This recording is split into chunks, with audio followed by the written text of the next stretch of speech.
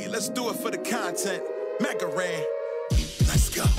Let's get it. Dick Kick City. It gets gritty when MCGRAW come through. The kid gets busy. Work yourself into a shoot, but you know it's legit. Like what you like, just don't be a dick. Hey, wrestling with regret. Let's get it. Yeah. What's that set? Maybe you should bottle it. Drink it and spray it on. Get Claude to model it. 8 years in, can't look back. Who else can make the little sweatsuits look whack? Wrestling with regret. Let's get it. Yeah. No matter what world you look in, be it movies, TV, video games, or even music, you're bound to find your fair share of tropes. A trope's essentially a device, a motif, or some kind of cliche that, while effective in some cases, can be overused to the point where people roll their eyes. Not that there's anything wrong with that though. I mean, I love me a good trope. Here, watch my reaction after this next scene.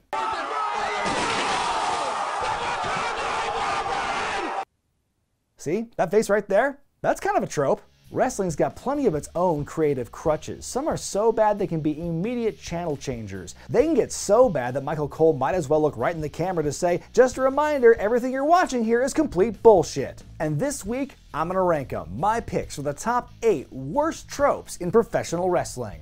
Number 8, they don't work here. Did you ever have a neighbor who just walked into your house one day and began raiding your fridge or taking showers in your bathroom, and after a few weeks you just gave up trying to keep them out? No?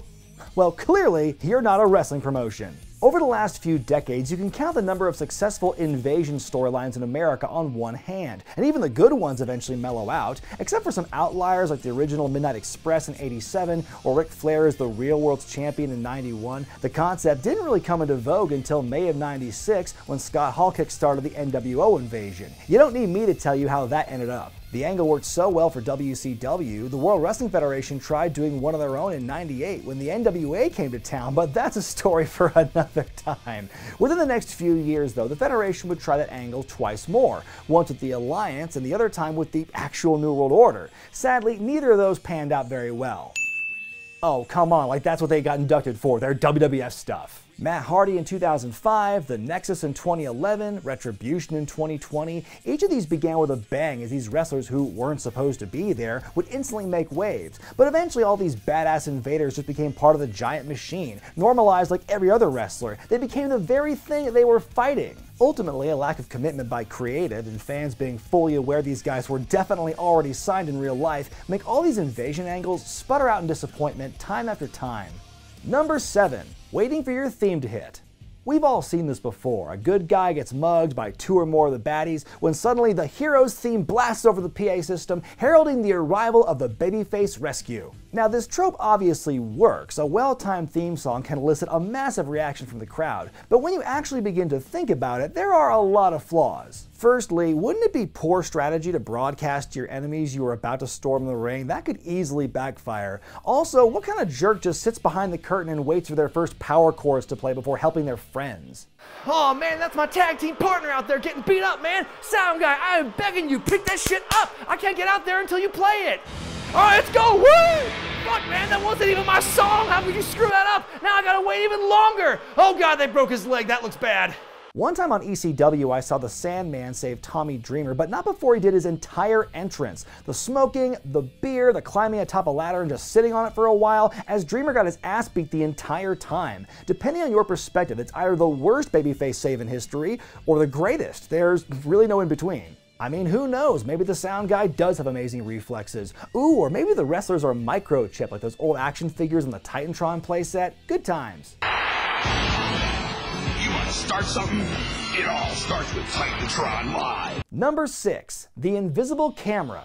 Pro wrestling on television followed a pretty simple sports programming format for many years, switching between matches and ringside interviews with the occasional vignette or video package thrown in for extra seasoning. But from the 90s onward, backstage became all the rage, and not just for locker room interviews, but whole scenes that are played out behind the curtain.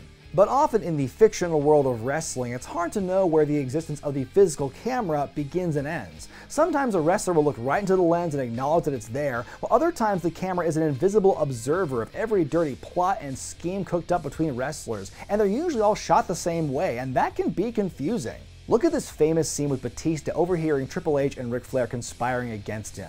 You're telling me nobody went to Hunter after that aired and told him Batista was on to him? I mean, we all saw it, right? It was on TV. We were all witness to it. Sometimes it's presented as a hot mic before an interview or security camera footage, but for everything else, the camera's existence is never really known. Do they know that we see them or not? I'm not saying that one answer is better than the other, but I would argue you pick one and stick with it. In a business always fighting for credibility, making performers look dumb for revealing their innermost secrets can insult a viewer's intelligence. The way I see it, if a camera's going to be backstage, there better be a good reason for it.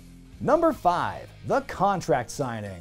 If you need to promote a feud, but you want to phone it in for a week, look no further than this handy-dandy booking tool. Contracts, right? Hot damn, I love contracts. Sometimes all I want to do after a hard day's work is write my increasingly illegible signature a bunch of times in a row. Really hits the spot. Sometimes in wrestling, a man's love for a contract is so strong, they gotta share that love with the world. Hence the contract signing. The wrestlers cut a promo, they put pen to paper, they probably fight in the end, rinse and repeat for like 2 decades. Today, the contract signing has almost become a parody of itself. It's been so overdone, some of the more recent iterations openly acknowledge this trope. By the way, we could have just signed in the back in private.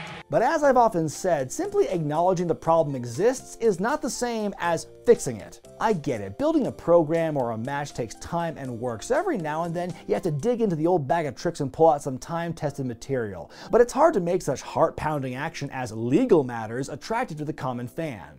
Number 4. Curse your sudden but inevitable betrayal. The hallmarks of a good babyface are that they're kind, courageous, selfless, and in many cases, trusting to a fault. Now don't get it twisted, there have been plenty of great betrayals on unwitting babyfaces from out of nowhere that fans could never expect. But we're not talking about those, we're talking about the easy ones, the betrayals a pomegranate could see coming.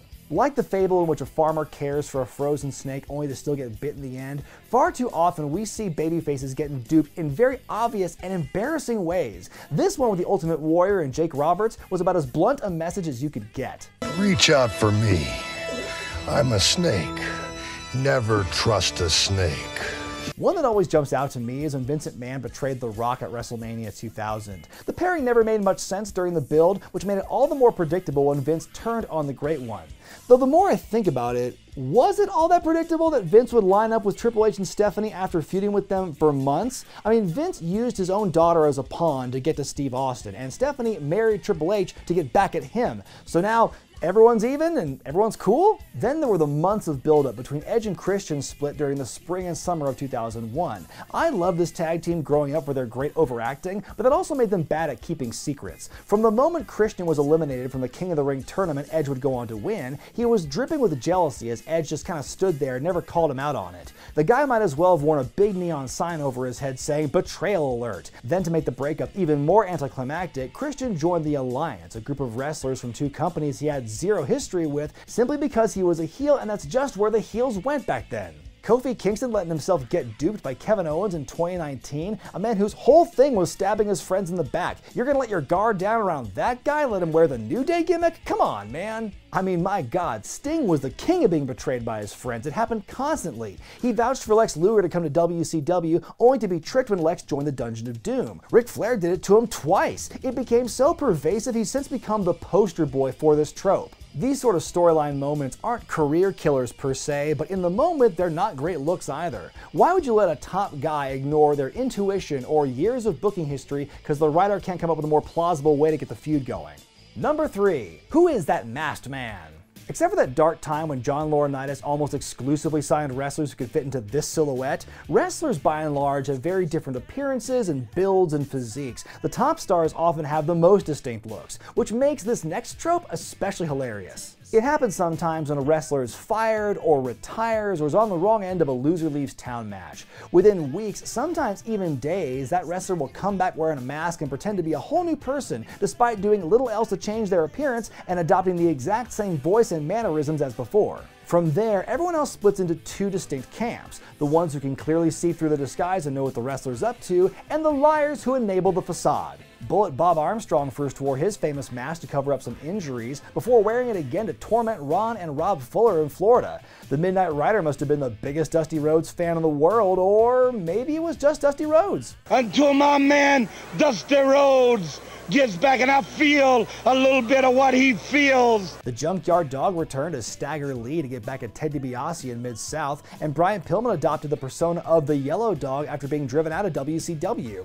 Jimmy Valiant played Charlie Brown from Out of Town, a gig that was somehow more dignified than his role in Ultimate Deathmatch 2. Mr. America inexplicably passed a lie detector test to prove he wasn't really Hulk Hogan until he showed everyone that he was, and John Cena even worked a house show loop after being storyline fired in 2011 under the clever nom de plume Juan Cena. How would these obvious masked men even get on the roster? There has to be some kind of application process before getting signed, right? You know, credentials, blood work, a social security number at the very least. Who does the promoter write the checks out to? Do these guys get signed sight unseen, or do the people in charge just have a real big hunch? Wow, you have the exact same measurements and stats as the guy we just fired. What a coincidence. Welcome aboard. Number 2, the Foreign Menace.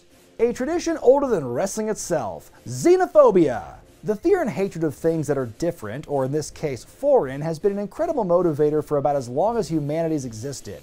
And for as long as pro wrestling's been around, there have always been promoters and bookers all too eager to exploit that fear. For instance, how about the wave of Japanese and German gimmicks that stormed American soil in the years after World War II? Let's not forget the Russians who invaded during much of the Cold War, or folks from the Middle East in the 1980s. Of course, there are the wrestlers from our nation's greatest enemy, Canada. Then there are the savages from uncultured lands like Samoa, deepest, darkest Africa, or Red Hook. But heels who are simply heels because they're foreign isn't just some byproduct of the past. In WWE, it's still been going strong all this time. They had La Resistance, Vladimir Kozlov, and Kenzo Suzuki in the mid-2000s. Muhammad Hassan was from America but always talked trash about it, all the racism with none of the guilt. In the last few years, Rusev carried the flag for Mother Russia, and a somewhat recent world champion based his entire gimmick around being from India, despite the fact that he's not. You get the idea. It's been done a lot. The basic gist of it is, if these people aren't from America, then they can't be good people. Hell, they're barely people to begin with. The idea is outdated, overplayed, and is insulting to the intelligence of modern fans.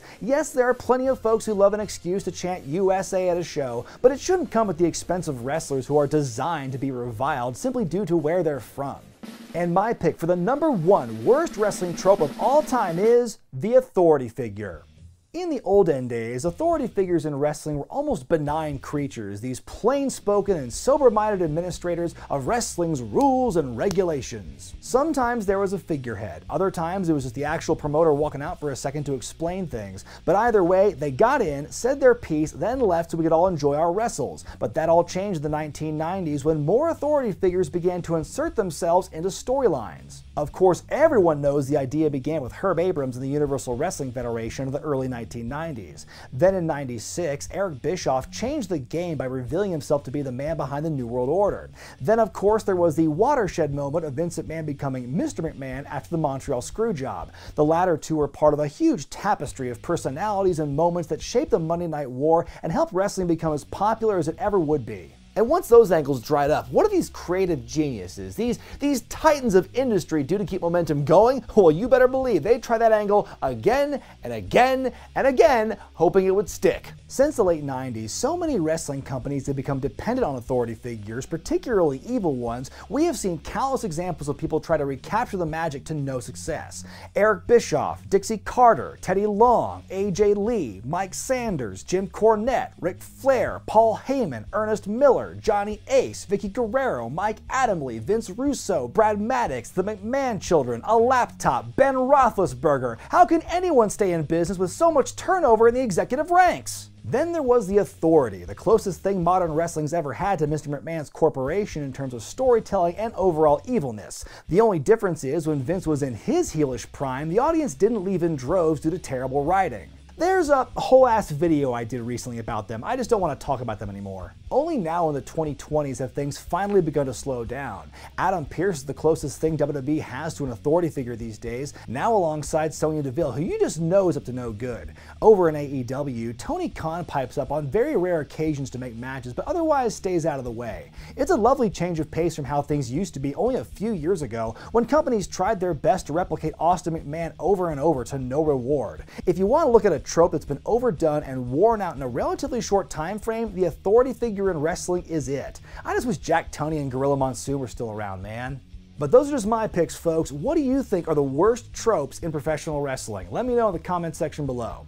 I'm Brian Zane, and I'll see you next time. Win, lose, or draw, the kid gloves are off. Mask on like Big Hoss McGraw. The influencer, Zane ain't kidding. Chef cooking it up in the kayfabe kitchen. Wrestling with regret. Let's get it. Yeah. What's that set? Maybe you should bottle it. Drink it and spray it on. Get Claude to model it. 8 years in, can't look back. Who else can make the Lord sweatsuits look whack?